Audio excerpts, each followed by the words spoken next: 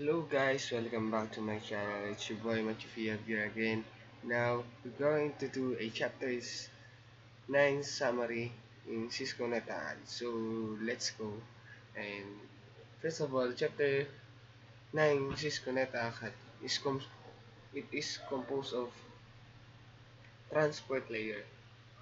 Transport layer data and Ethernet support the human network by supplying reliable communication between people on a single device.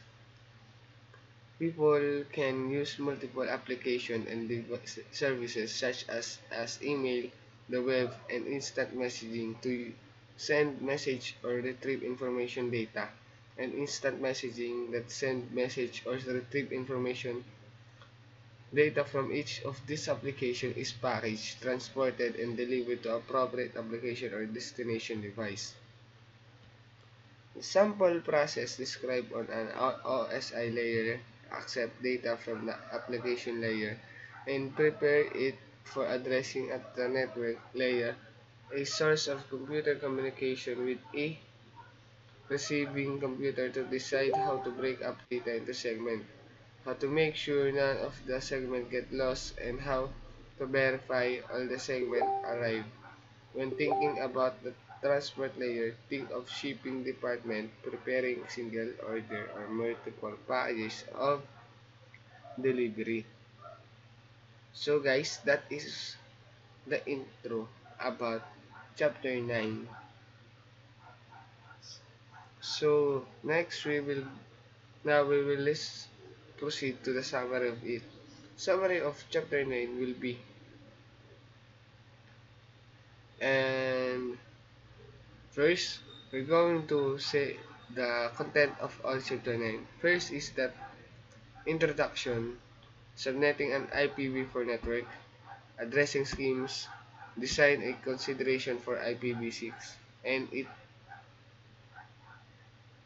So, the objective for chapter 9 is explain why routing is necessary for hosts on different networks to communicate, describe IP communication protocol used to identify a single device on a network. Given a network and a subnet must calculate the number of host address available. Calculate the necessary subnet mask in order to accommodate the requirements of the network, and it is described benefits of variable length subnet masking (VLSM). Explain how IPv6 address assignment are implemented in a business network. So in subnetting, it is a process that of a network into multiple smaller network spaces called subnet networks or subnet. They are large network, control traffic, and reduce overall network traffic and improve network performance. Communication between subnet. A router is necessary for devices of network and subnet to communicate. Each router interface must have an IPv4 host and device, and some of it is devices on a network subnet use the router interface attached to a their LAN as their default gateway. So their LAN, basic subnetting, subnetting news, subnetting formulas that were said in chapter 8, creating 8 subnets, creating subnets that or subnetting based on host requirements. Two consideration when planning subnets. Number one is number of subnet required, and number two is number of host address required. So the next is formula to determine the number of usable hosts is 2 raised to n minus 2. 2 raised to n, where the n is the number of remaining host bit, is used to calculate the number of hosts. And negative 2, the subnet network ID and broadcast address cannot be used on each subnet. So calculate subnetting network based requirements. Calculate the number of subnet in 2 raised to n, where n is the number of bits borrowed and subnet needed for each department. So subnetting to meet network requirements, balance is required. Number of subnets and hosts for subnet largest subnet, and it is designed addressing scheme to accommodate the maximum number of hosts for each subnet. Allow for growth in the each subnet. So traditional subnetting with addresses. Traditional subnetting uses the same number of addresses allocated for each number, and subnet that require fewer addresses have unused wasted addresses. For example, one links only need two addresses. We we are saying that VLSM, but what is a VLSM? VLSM variable length subnet mask. The variable length subnet mask is VL. Subnetting a subnet provides more efficient use of addresses.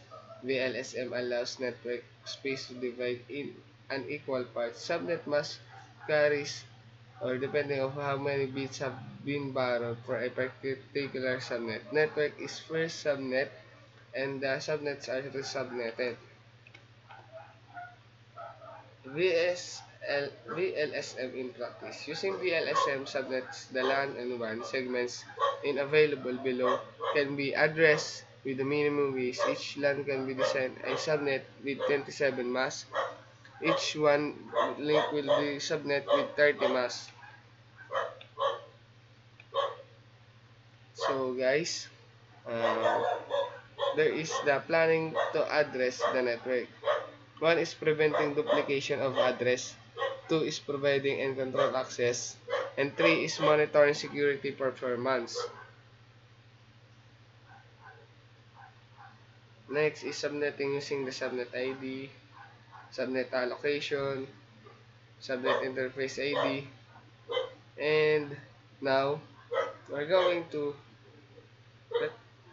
it always consists of transport layer provide transport related services by dividing data received from an application into segments, adding a header to identify and manage each segment, and using the header information to reassemble the segments back into application data.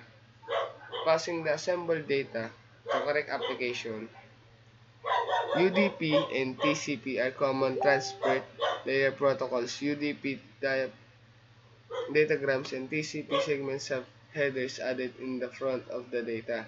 Include a source of port number and destination port number. This port's number enable data to be directed to a correct application running on the destination computer. TCP does not pass any data to a network until it knows that the destination is ready to receive it. TCP then manages the flow of data and resends any data segments that are acknowledged as being received at the destination. TCP uses mechanisms of handshaking, timers, acknowledgement, message, and dynamic windowing to achieve reliability.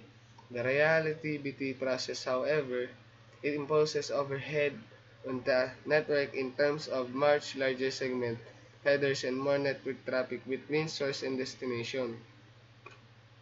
Guys, so you can see, if the application data needs to be delivered across network quickly, or if network bandwidth cannot support the overhead of control message being exchanged between the source and the destination system, UDP would be developer preferred transport layer. Protocol UDP provides none of the TCP reliability features.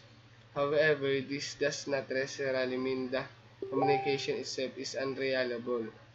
There may be mechanism in the application layer, protocols, and services that process lost or delayed the datagrams if the application has these requirements. The application developer decides the transport layer protocols that best meets the requirements for the application. It is important to remember that the other layers all play in the part data in the communication and influence performances.